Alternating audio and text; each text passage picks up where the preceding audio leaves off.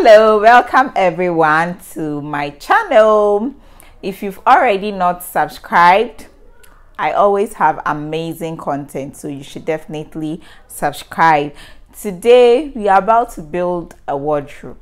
Okay, this wardrobe is very fancy and very interesting. Now, this is not a jewelry wardrobe or a clothing wardrobe.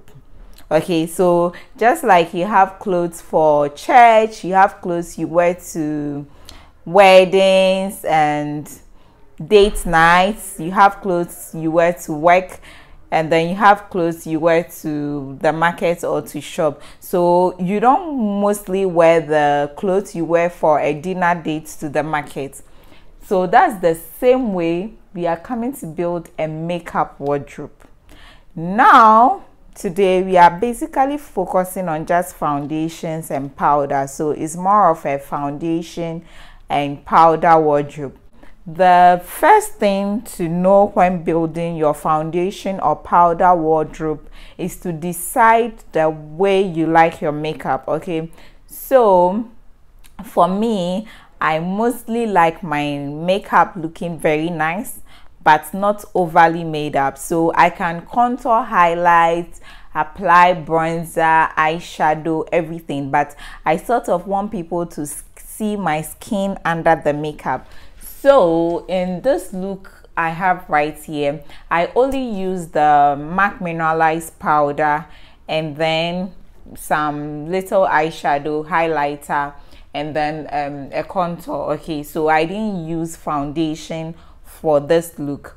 So this is just a powder look, but then I primed my face using the Scandinavia primer, and I really dabbed the powder to go into my skin, and it's giving me this natural little glow that is just how I like it. Okay, now I don't normally take this look out to church.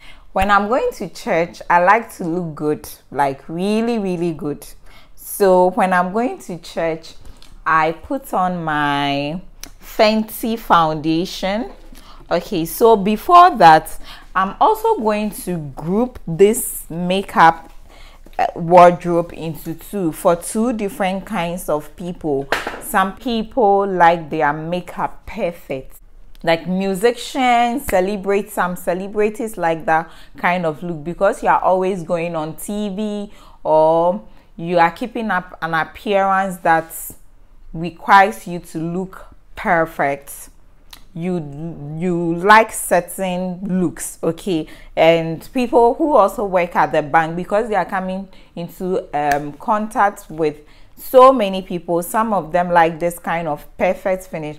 But the thing is, it's also, this is a little tricky because I may be a musician and not like that kind of perfect look. Okay, so it doesn't even matter. I mean, it's just a matter of preference. To start with this, I'm going out from people who have sweaty skin, and also they don't really like so much product on their face, but they like that flawless finish. This is the right wardrobe for them. Okay, this is the right wardrobe for such people.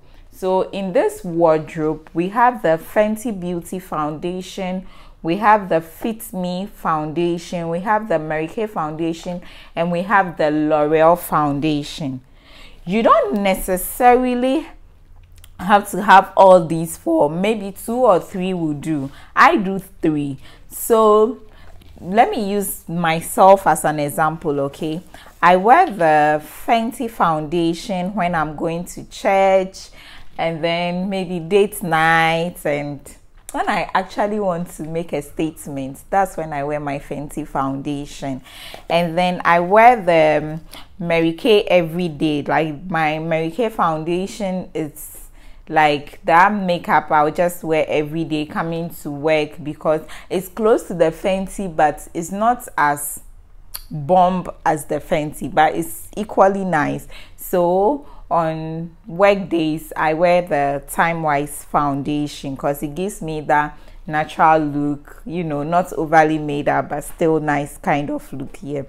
And then I also use the L'Oreal foundation sometimes. The L'Oreal foundation is almost like the Fenty foundation, so it's like a drugstore effect of the Fenty Beauty foundation. It doesn't necessarily give me the finish the Fenty foundation will give me, but it's not bad. I use it when I run out of the Fenty and I don't have money to buy, then I use the L'Oreal foundation.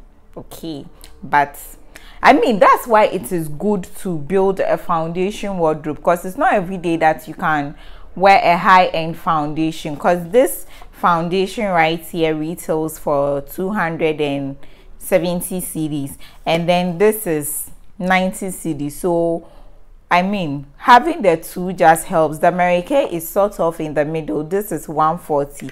Yes, you may be thinking, if I buy all these three foundations, that's a lot of money, but it's also going to save you a lot of time and trouble. Like, this 3 foundation can last you for a year or more, because you are not using only one. You actually get to enjoy each one when you want to enjoy it. So let's say I want to look flawless, perfect. I wear the Fenty foundation, and I want to just look like nice girl, pretty, not so bad. I wear either the L'Oreal or the Mary Kay. So it just depends on where I'm going and then how I'm feeling that day. Okay, so the Fit Me and then the L'Oreal is sort of the same, so mostly there's no need having the two. I personally prefer the L'Oreal foundation to the Fit Me foundation, but that's just for me. Others also really like the Fit Me, the Maybelline Fit Me foundation. And now the new Fit Me is with clay, so it's not as light as how the old one used to be. So if you don't like the old one, you should definitely try the new Fit Me foundation with clay, because it's a little thicker than the old one. So that is it about my foundation wardrobe for group A. Group A foundation wardrobe, I have Fenty Beauty, I have Mary Kay foundation, I have L'Oreal foundation. So depending on where you are going and how you want to look to the place, then you decide which of these foundations to wear.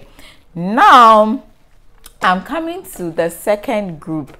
Now the second group of foundation is more of people who like their foundation thick, like you just want one application and then you are good to go. You like that perfect finish.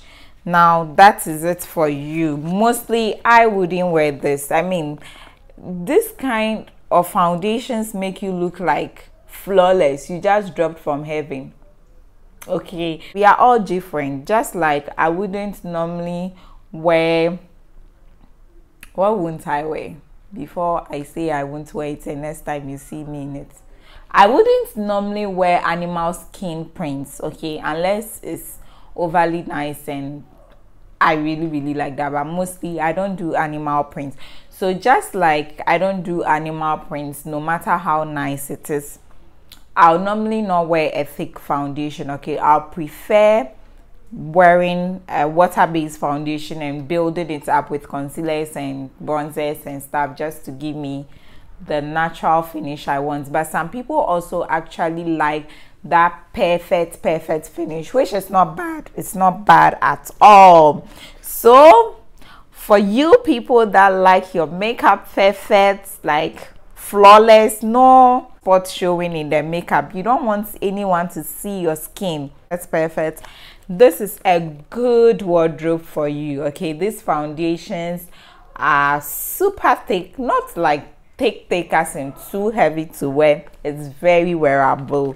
So if you like such makeup, these are your best friends. Okay, this should be your best friends. Okay, this is a powder foundation. We'll come back to it later.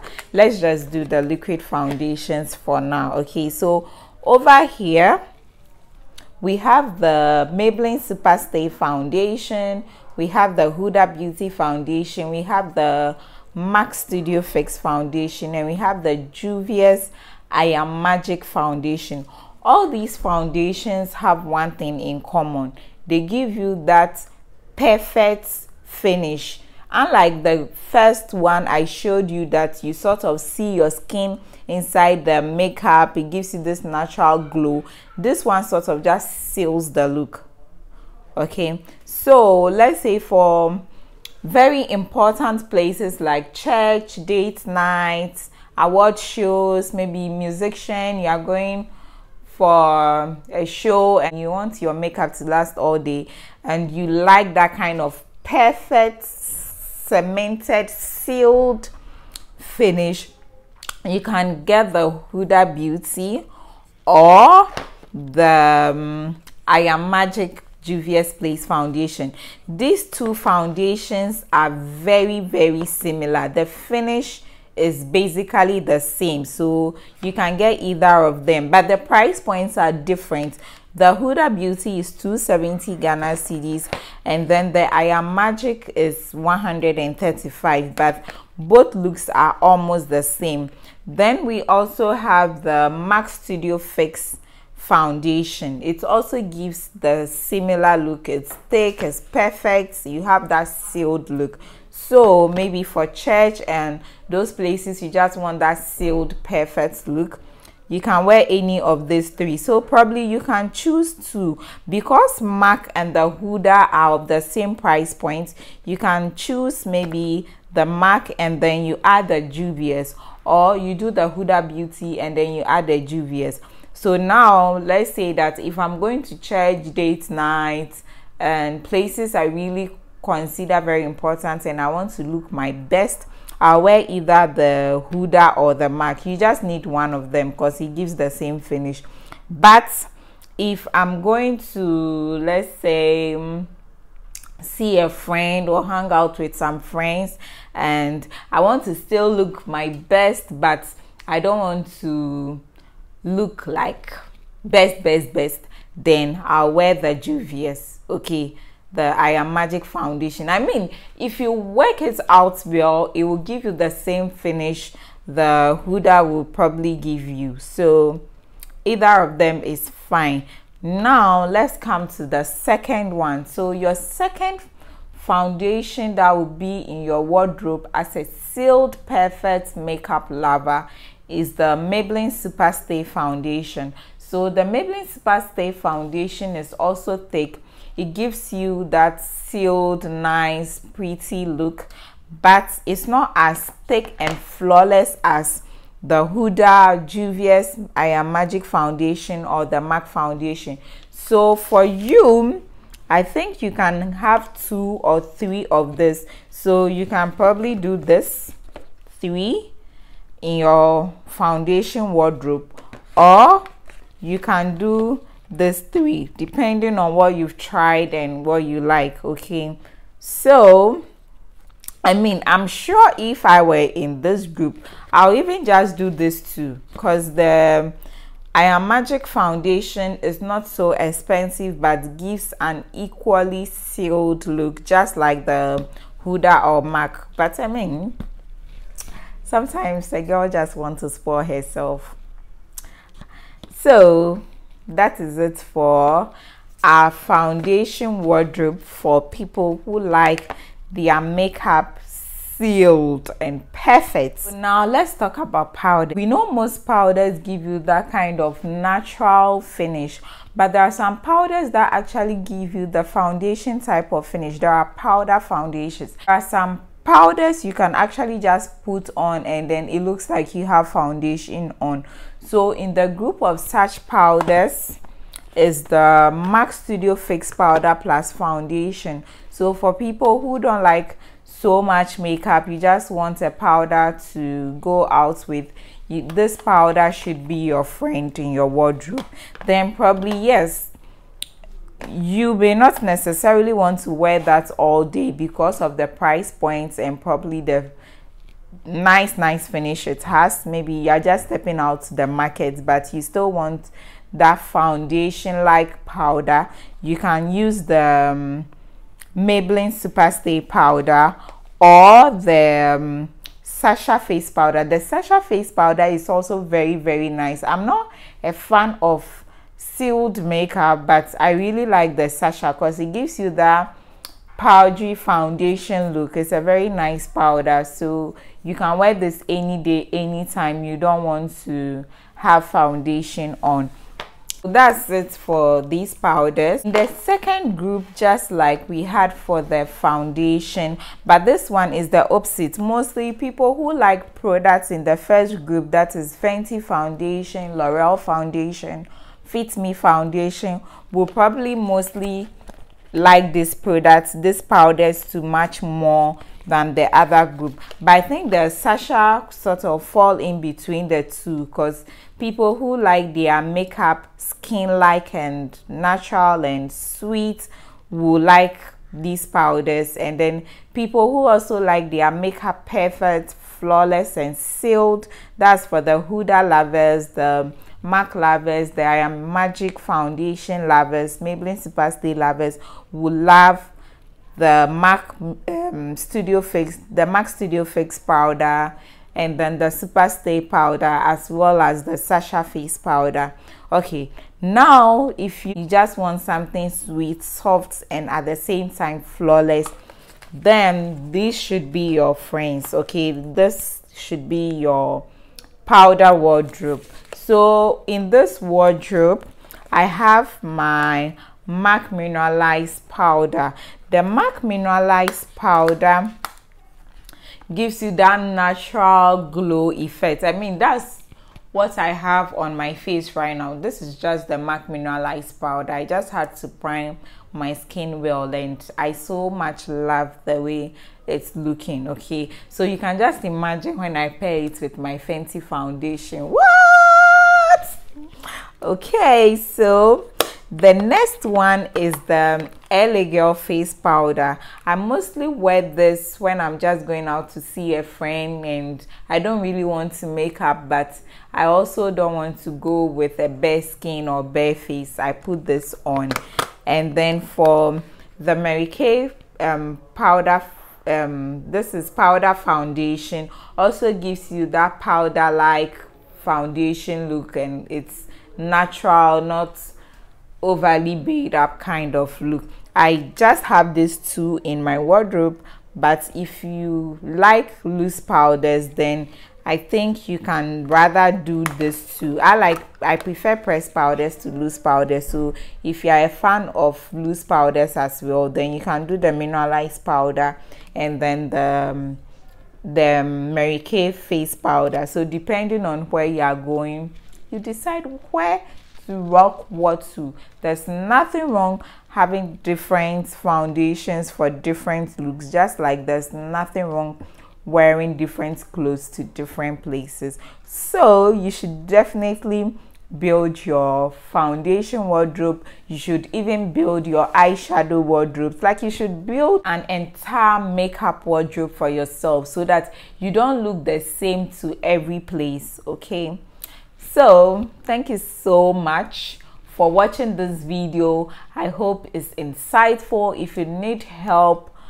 to build your makeup wardrobe or your foundation wardrobe, you can follow Ultimate Glamour on Instagram. I'll put their link in the description box. You can go to their website and then shop for yourself, and I mean, just select the different types of products you would want to wear to different kind of places. Thank you so much for watching this video. I hope it was insightful. Don't forget to give it a thumbs up if you like it and you want to see more videos like this. Subscribe, tell a friend to tell a friend, and until I see you again, bye bye.